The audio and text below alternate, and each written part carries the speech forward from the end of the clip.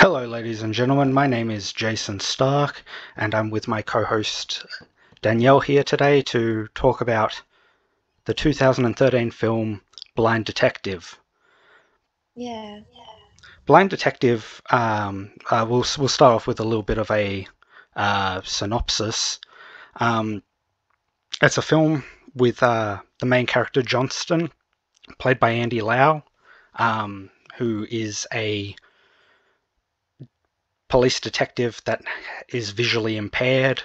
And is very good at solving crimes, but because of his ailment is probably lacking in certain things. And over the course of the film, he works with Ho, who is a very good police officer, but not necessarily a great detective. And they solve a bunch of cases, usually indirectly over the course of the film. But it's an interesting dynamic between them, and it all culminates around their desire to find out what happened to Ho's friend when she was young, a girl called Minnie. Danielle, do you have any insights into the film that you thought really stood out or really elevated the film? Or more importantly, what were your thoughts on the film? Um, I think the role playing in the film uh, is not traditional in hero sense, like love drama. Yeah, it's a solid romantic comedy film that I found to be different from a lot of traditional like Western like romantic comedies insofar as you have the film pretty much is a police drama. Yeah. They're both police officers. Most of the film takes place about them being police officers, and a lot of like the romance subplot is usually played for more comedic elements that gets in the way of them actually solving the crimes. Mm-hmm. And because of that like dynamic, there are moments of levity balanced out by like severely dark themes. And as we get into it, we'll probably go into more of a deep dive about aspects of the film and the important like elements that it kind of carries through with. One of the things I really like about this film, because I really like this film, and I'm not really. I'll let you kind of explain how you feel about the film in a minute, but the things I really liked about the film was how you have Andy Lau, who comes across as a very like cool individual in all of his movies, whether it be Infernal Affairs, The Adventurers, a bunch of films like that. He manages to always be like the cool guy. And in this film, there's a part about halfway through where they do a subversion of that. And it turns out that he's not as cool as he really thinks. And I think that's a nice little moment in the film. Um, the detective vision. So when he's thinking about things, how it goes into that blue uh, blue toned vision, and he kind of interacts with the characters that he's processing through. I thought was a really effective use of that, and it helps differentiate it from a lot of the traditional film like elements. So it was a nice way to separate those out. And the casting choices I think were very strong. Sammi Chen is very, very good in her role as Officer Ho. She might be Detective Ho. I can't really. I don't think it's really specified over the course of the film, but I found that that was a really well cast position. Um, do you have any thoughts that you'd like to share? Like maybe what did you think of the film? Insofar as did you like it? What did you like about it? And then we might dive a bit more into plot. Yeah, I like it. I like the movie style because the director also used many pictures to show the many magnificent picture of Hong Kong City. The overall schedule of the film is complete and beautiful, Yeah, and that. Oops, also sorry. connected with a whole film that will seem attractive. Yeah, I thought there were a lot of like elements. So, especially with like a lot of the areas, the film really only takes place in two areas. It's primarily her house and the outside of her house, and then a couple of restaurants around it are the main focuses, and then they go to Macau about a third of the way in the film. But despite having very like short sets, like there isn't really a lot of sets over the course of the film. Each of them are distinctive, and it really goes to kind of create like the sense of like it's a lived-in city. One of the big problems with a lot of these films is when they try and do like a city and you only kind of get like certain elements that you're not really aware of, and it kind of makes it feel like this is the only thing that's happening. They go out of their way to make it feel like, oh, despite the two main characters working on this one case, um, it's a whole world, and there are a variety of different like crimes and investigations taking place, and there's a variety of characters that, while aren't as prominent as Johnston and Ho, are equally like important over the course of the film. Yes. So now that we've sort of got at both our views on like the film without really going into too many spoilers, because people get upset when you go through the movie and tell them, oh, this beat by beat is what happens, without letting them know that there's spoilers. One of the things that we can do now is probably go through a more step-by-step analysis of the film, because the film starts off with Johnston. Right out of the gate, they establish him as like a very serious and very good detective, um, by solving the sulfuric acid case, and because of his ailment, he isn't able to necessarily get like the reward that he is promised. Um, so I felt right out of the gate, they really set Johnston up as like, okay, here is this really good detective that just seems to have a bit of bad luck every now and then. Um, and that's when they introduce Ho as like the I'm gonna say super cop, where she's like athletically gifted and like she's a marksman and she can do all these things. But it both like right out of the gate they establish here's Johnston, who is really good with the mental aspects of the detective work, and then you have Ho, who is very good with the physical requirements. Um, and because of how good he is with the mental aspect, she brings him in to kind of solve a case that had been standing like since she was like a child. There was a girl who went to her school that disappeared, um, and because she disappeared, she's been scarred by this for like the rest of her life. Um, and over the course of the film, they go and they investigate this, and there's many twists and turns along the way. But the way it eventually gets to the end, um, and culminates in the plot where it turns out that Minnie, who was the friend, is actually still alive and is actually quite dangerous. I thought was a very nice subversion, because they have certain plot points along the way that you kind of go, oh, I wasn't expecting them to take it this way. Do you have any thoughts about anything in the film sort of like that? Mm, I uh, why you like this film mostly? I like this film mainly because I think it's very fun, but Mhm. it's not afraid to To watch?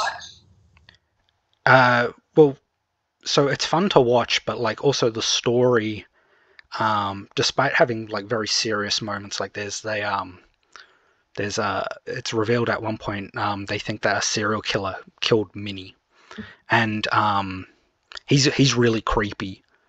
Um, like that entire segment, which realistically doesn't go for more than 5 minutes, is really disturbing.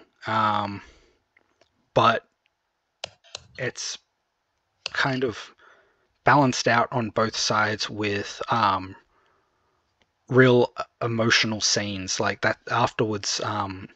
After the scene with that's where Ho gets shot or stabbed and she's bleeding out in the car, and it's really the first time that Johnston and Ho have a real moment, um, which is the culmination of the film. Like that's basically why you watch the film, because it's a romantic comedy and they're two kind of different people, with Johnston being very Mhm.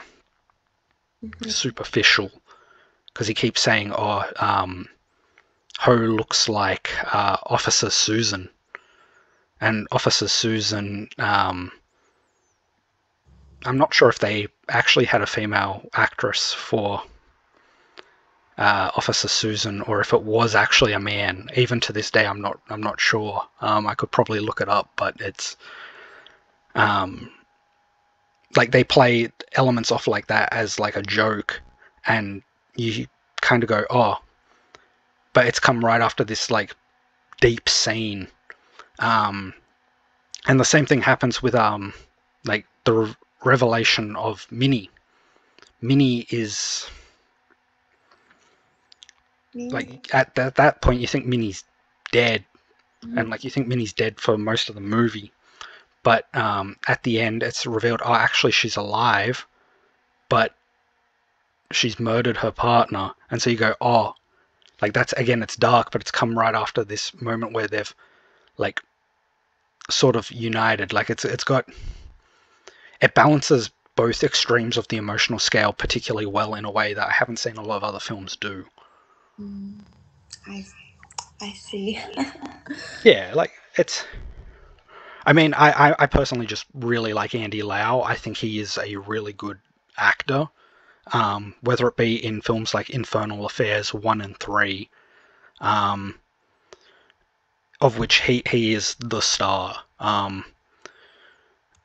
Like he's very very good in those roles, but I think it was very nice that for once he kind of got to play the character that was sort of goofy, because I haven't seen many roles where he embraces a more silly side. Not to say that he hasn't done it, it's just I haven't seen him. Um, but yeah, I really enjoyed it, and I think it was a better, because on the service that we watched it on, they refer to it as a pure comedy. They don't refer to it as a romantic comedy or anything like that. They review to it as purely a comedy. And while it isn't like it isn't very ha-ha funny at certain points, but it does have moments where you go like, oh, actually that was pretty well done, and it got a chuckle out of me. For like, prime example would be when Setso, who is Johnston's friend, um, he the girl that Johnston likes throughout the entire film, Ding Ding, is revealed to actually be in love with his best friend, and his friend like is throughout the film kind of portrayed as goofy and like a funny like sidekick, but she sees him as like a Dirty Harry style officer. I thought that was a really interesting dynamic that I wasn't expecting when I originally watched the film. Yeah, so Yeah, good. Mm. I yeah. think Um, most was inspired me was the film's successfully changes people's dependence on traditional detective method of vision. The blind detective does not rely on his eyes, but use his hearing, smell, intuition. The new perspective uh, enable the audience to experience the non-visual world more deeply and then have a new understanding of the surrounding environment. That's my mostly like this film reason, because inspire me. Sometimes it's for heart, not just for the eyes. Um, yeah, yeah. No, that's a good mindset to have from it. A good takeaway. Yeah, like his portrayal of it, like how he solves the sulfuric acid case in the beginning. Like he can like smell the chemicals on the uh, guy, and he can tell that he's like not emotionally right, like by the way he talks, and he kind of flies off the handle, and those are the kind of the keys that he uses to deduce that this guy is going to do something bad, and it turns out he's right. And mm, yeah, he's like they are very good at finding ways for Johnston to orient himself in that world, because another example would be when he woke up and he is in a house that he hasn't been in before, and because he's blind he can't really find anything, and he gets the ball in his pocket and rolls it to one end of the room and then rolls it to the other end of the room to kind of find out how big the space actually is. And I thought that was really interesting because that wasn't something that I would have thought of. mm, um, yeah, so overall I think it's been a pretty good film. Like yeah, there's about four plots in the film. The main one being the finding of Minnie and where Minnie has gone. There's a which leads into the Bigfoot lady plot, where I'm not really sure what it is that that woman's accused of doing, but they play it up a couple of times that he's like trying to catch her, and she's got like a $1 million bounty on her. So it must be something pretty serious. Um, and then it's primarily into like the serial killer plot, with the romance subplot with his best friend kind of being the fourth one. Overall, I think it's a pretty well-rounded film. I'd recommend it. Would you recommend it? yeah, I would recommend it. But I think some people will not affect this because uh, I think the only reason was this film's a little bit creepy. Oh yeah, it definitely has elements where it's a bit. Um, I think it's one of new style of Hong Kong film. The earlier the New York Times film critic once comments on the early Hong Kong kung fu film, and everything is overdone and it's all madness. Perhaps uh, this sentence at that time was not compliment to Hong Kong film, but now it seems like origin creative on content in works of the insolence and indulgence in early Hong Kong films. well, And sorry. Continue on. I believe many will just I mean, audience will like the bland detective because it's the madness. However, perhaps it's uh, precisely because it's gone too far that some audience may not accept it. Well, to that point, like there's other films that I'm probably gonna recommend that we watch at some point going forward.